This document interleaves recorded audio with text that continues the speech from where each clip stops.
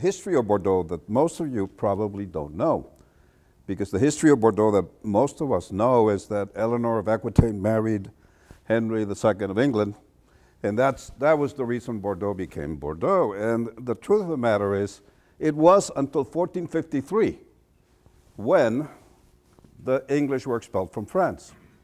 And actually, the wine trade between France and England stopped. So, what happened then? In the early 1600s, it was the Dutch and the Scots who were trading the wine. And not only that, you probably wouldn't recognize the wine they were trading. It was mostly white, which could be distilled and shipped long distances. And more interesting, most of the wine was being produced in grabs because the Medoc didn't exist. It was barren wasteland. It was marshes. It was underwater. It was just a low-lying area that couldn't be cultivated, couldn't be used. So if you think about the 5 first grows, the only one that existed in the early 1600s was Haut Brion, which is upriver from Bordeaux, and actually on a hill 32 meters above sea level. So it wasn't flooded. So how do we get from here to where we are today is what I'm trying to. Yes, sir? Did Haut Brion actually produce wine back then? Yes, we're going to talk about that in a second. Lucky to be on a hill. So let me introduce the first of the cast of characters here. John de Pontac. John de Pontac came from a family that appears in the records of Bordeaux beginning like in the 1300s. By the 15th century, they were occupying various political offices. They were important people in Bordeaux. So in 1525, John de Pontac married a lady by the name of John de Bellone, who was the daughter of the mayor of Libourne. And she brought with her some lands as dowry, including this place called Haut Brion, which was at the time under cultivation with grapes. So there was a vineyard at that point in time. And the house that we now recognize as Haut Brion, it's actually a separate property, but John bought it because it was close by to Haut Brion. And he did a total, you know, like they do in Bel Air, they tear the houses down, he put up a new one. In 1549, he put up the structure that is now in place.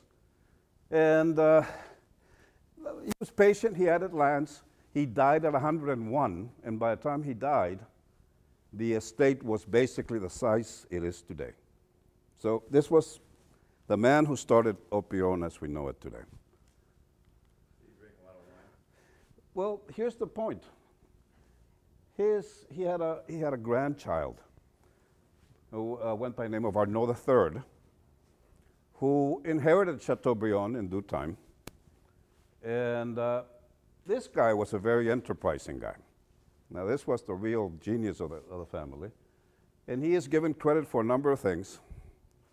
Topping barrels, racking. He basically made it possible for Bordeaux wines to age.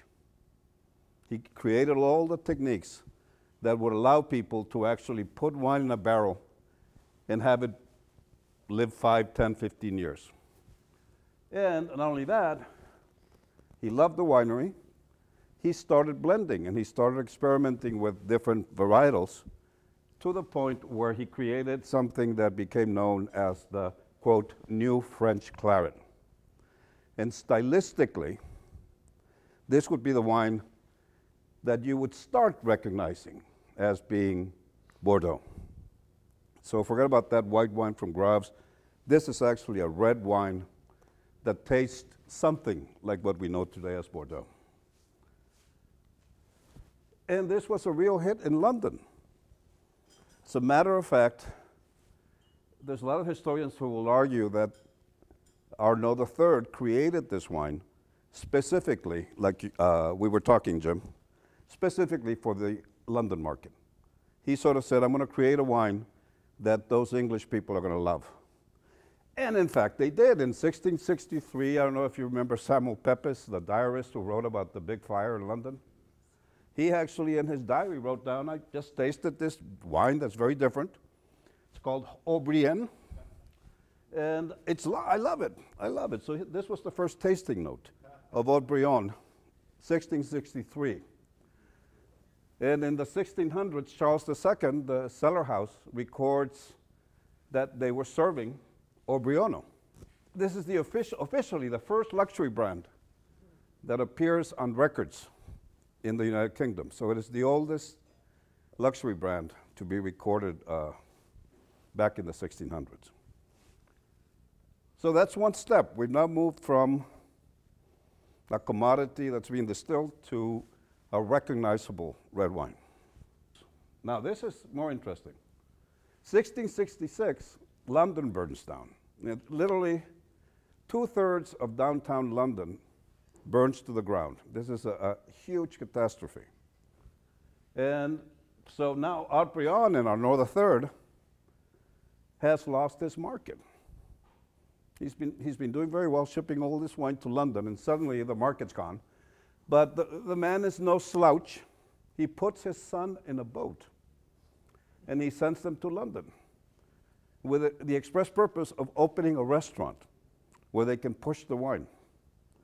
And he creates the first fancy restaurant in London, and it becomes a hit. It essentially becomes the one fashionable place in London. And its numerous authors make mention of the restaurant, which was called Pontac's Head.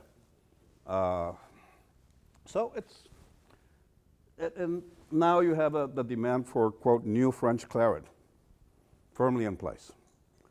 So that's your first ingredient. So now we got to go to the other one, which was the original launching point of this expedition.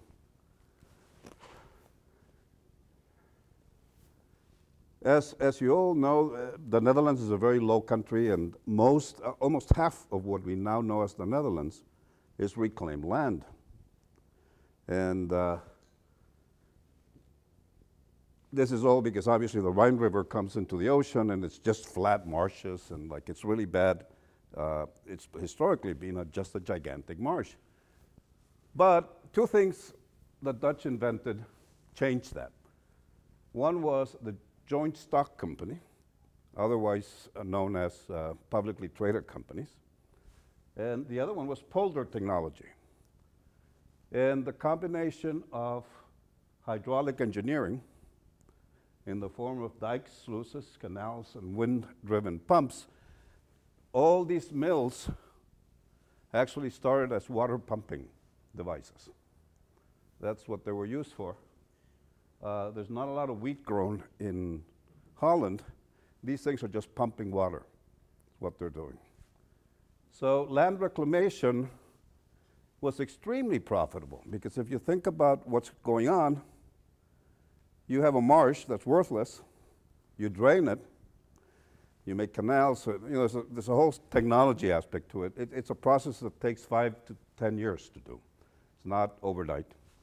But at the end of that process, after you've invested a lot of capital, you have acreage, and it tends to be highly productive. It's just nice bottom farmland. So this technology was invented in the early 1600s, and it was a hit. Henry IV, who was King of France at the time, you know, basically saw this happening next door and decided that he was going to do it too. They created a company, a joint stock company in 1607, with a purpose of draining swamps around France. The big projects that they did, mostly in the Poitou region of France, but and secondly, they tried to do it themselves, and then very quickly realized, why even try? Let's just hire the Dutch. So they hired the Dutch hydraulic engineers to do it for them. There's a whole other aspect to this. This was, the reason the king had to get involved is there was legal issues, because the common people exploited the marshes as common land. They used them as fishing grounds, they used them to hunt birds, and And when these projects went on, they just suddenly, all this common land became private. So you needed the authority of the government to carry out one of these plans. Then there's a gentleman by the name of the Duc de Pernon, very, very prominent man during this time. He served 3 French kings in various capacities. Very important guy. He was very rich at the time of his death. He eventually fell in disgrace because he hit a bishop with a cane, but that caused his retirement in the late 30s to his estates in Gascony.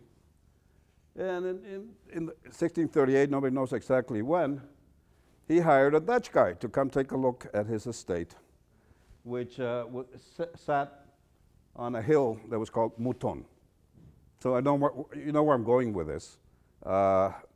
Essentially what he was doing is he was draining the land that eventually became Château Mouton. So they contracted a man by the name of Jan Lichtwater. Nice name. It literally means low water. And he actually was born something else, but he became the swamp guy. So they brought him to Bordeaux. He designed all the systems, and once the other landowners in the area saw this, they said, "I want to do that too." And so there was a lot of Bordeaux families that got involved in this project, and the Médoc got drained. And if you look at a map, if you do Google Maps and you look at a map of the different chateaus, you will see all these like little blue lines, which are still the canals that provided the basis for the drainage. So there's dikes on the banks of the Gironde. And all these dikes are holding back the water. So having gotten to this point, what do you do with this land?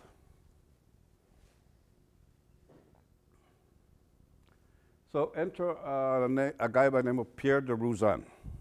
Okay, so we're walking through historical to characters. There was a family called the Clausel family that owned some land next to the Gironde that had this tower on it. And this was actually, believe it or not, a pigeon growing facility, a colombière, which had been built using the remnants of stone from an old military fortress. So they drained the land, and they said, what do we do with the land? So they hired Mr. Rosan, for whatever reason, to plant vineyards. And Mr. Rosan, who was a wine negociant to begin with, said, this looks like a great idea. And going back to the point that the negociants are the ones with cash money, he decided to buy some land near Margaux to plant some vineyards. So this guy did very well. By the time he died, he owned about over 200 hectares in Margaux and Pauillac. And when he died, he split his holdings. He gave his sons the land around Margaux, and his daughter got the land in Pauillac. So what happened to this family? Well, the Margaux estates started being divided again through inheritance later in life. But in the original estate that Mr. Rosan built in the 1600s, the original manor house is Château Razan-Gassis, which is a second growth. One of the daughters, like this would be a grandchild, eventually marries the Baron Pierre-Louis de Segla in 1785. And Château Razan-Segla becomes the other half of this estate. And by the way, part of his original estate included Desmirail and Marquis de Terme. So this was one gigantic block of Margaux. So what happened to his daughter, who got the lands in Pauillac? She married a gentleman by the name of Jacques François de Pichon, Seigneur de Longueville, who was president of the Bordeaux Parliament at the time. And in 1850, a couple of generations down the line, they split it again. Château Pichon Longueville Baron became the property of the male heir of the line. By that time, the Pichon Longuevilles were barons, as opposed to just plain seigneurs. And that is what we now know as Château Pichon Longueville Baron.